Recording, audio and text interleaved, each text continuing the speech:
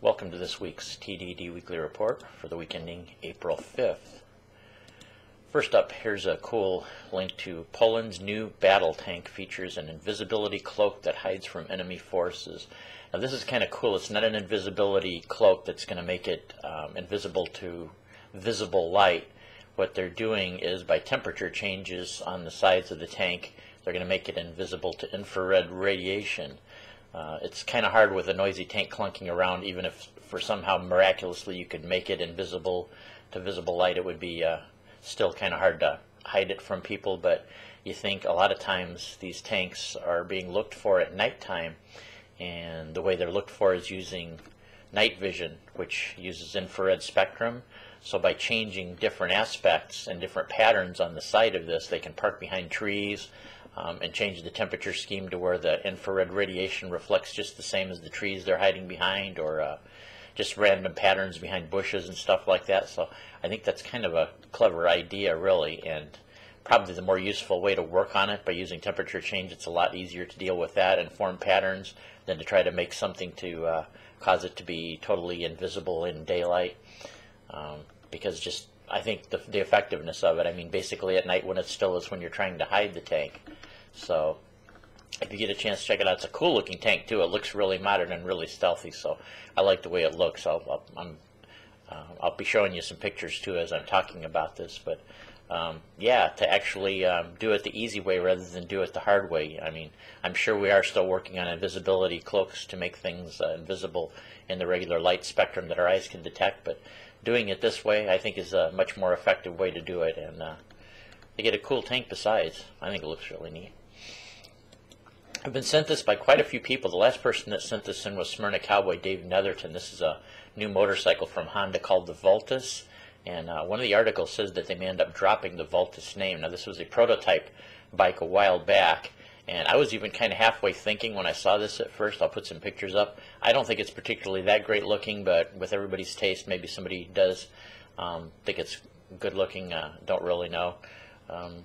But I was kind of thinking it might be an April Fool's joke too, especially when I read this part of the article, and this is from Visor Down Motorcycle News.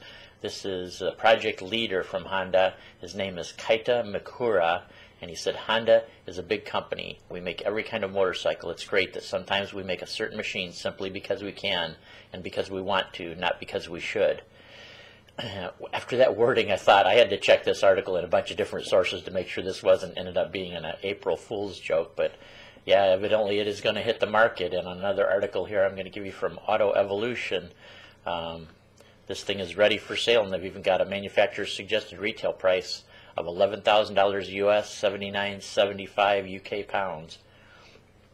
Supposed to get pretty decent 745cc displacement engine, a small gas tank, only about 3 gallons, but it's supposed to get 67 miles per gallon. So evidently that won't be too hard to live with that size of a gas tank if you're getting that kind of mileage. But yeah, one thing I noticed that a lot of bikers that ride bikes, I've heard guys say that they bought a motorcycle that had a color they didn't particularly like, but they say, well, when I'm riding it, I'm not really seeing the color anyway. Everybody else is seeing it. So maybe that will be the effect with this Honda Vultus bike, that if it ends up being a comfortable bike, if it ends up being an effective bike, as far as you know, for the purpose it's designed, then maybe people will just get that attitude that, like, hey, I'm not looking at it when I'm riding it. But we'll see how it pans out. This next one now, I'm going to have a guest of mine that has helped me out with the TDD report recently talk about this. I've been sent this one too by a few people, and this one's Princeton engineers predict Facebook may lose 80% of users by 2017.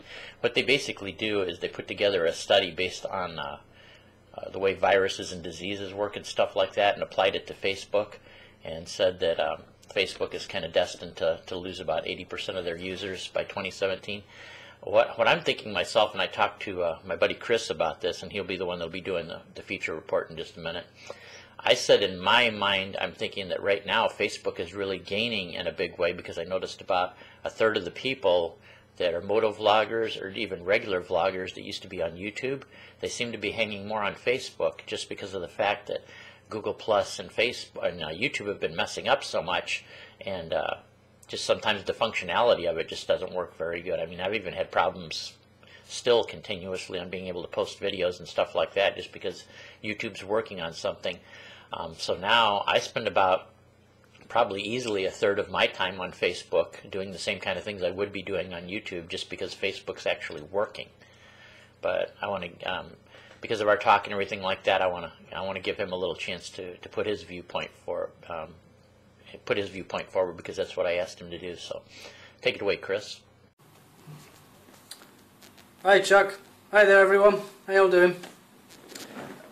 I'm going to attempt to sound as intelligent as I actually think I am.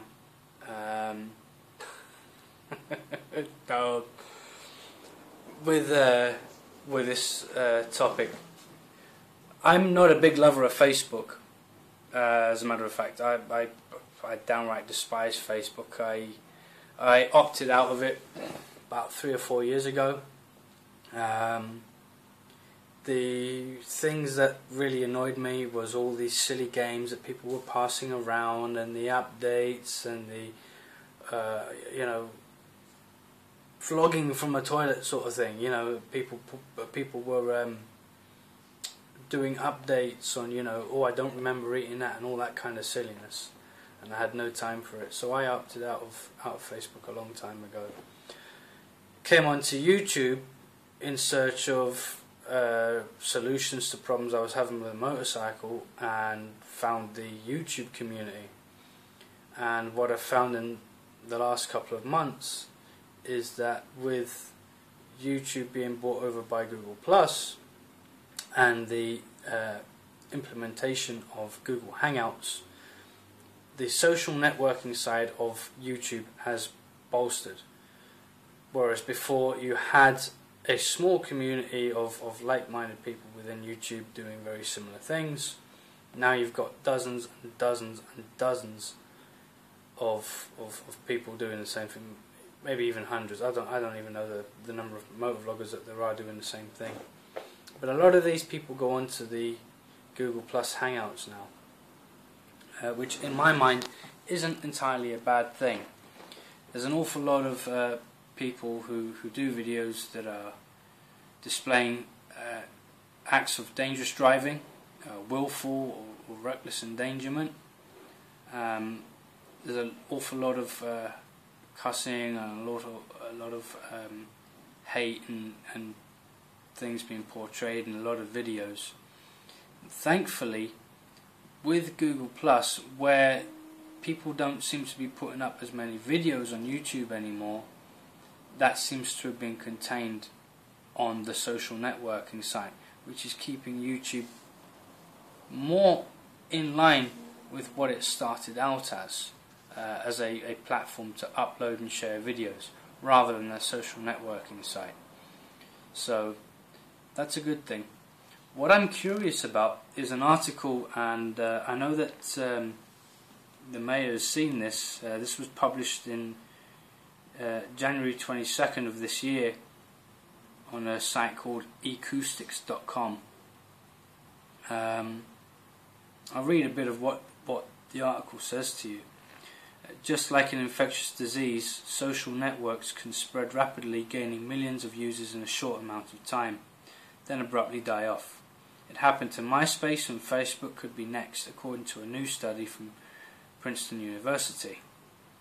And the article is very well informed. It goes on to give stats and figures, and it makes a very compelling argument as to why they think Facebook is going down the pan. Now, talking to the mayor earlier, he says that actually Facebook is booming at the moment because so many people on YouTube who are fed up of the screw-ups, the constant glitches and the issues that they're having on YouTube, and they're turning to Facebook for their social media.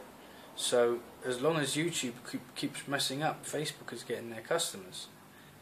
And I think that's interesting, because personally I can't stand Facebook, but that was my choice to leave it. I wouldn't say, let's bring down Facebook as the root of all evil or anything like that. Quite the contrary.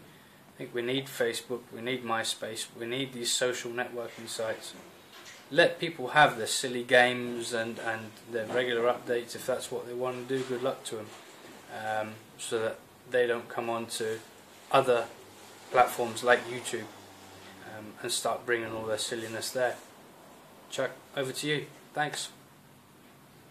Thanks a lot, Chris. And finally, too, I wanted to share this. This is Facebook replying to the Princeton study. This is from this particular one I'm going to post is I've seen it in a few places, but this is from the Daily Mail.